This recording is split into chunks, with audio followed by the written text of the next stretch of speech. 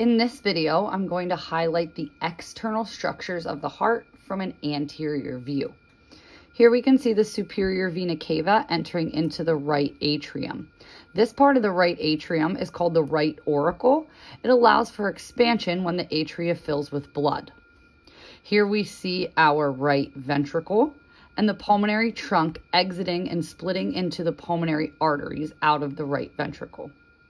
Here we see our left atria, and again, that left auricle. We can also see two of our pulmonary veins. Here is our left ventricle, and exiting the left ventricle is the aorta.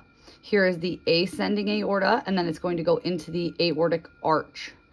Connecting the aorta and the pulmonary trunk is the ligamentum arteriosum. And here we can see the three branches that come off of the aorta: the right brachiocephalic trunk, the left common carotid artery, and the left subclavian artery.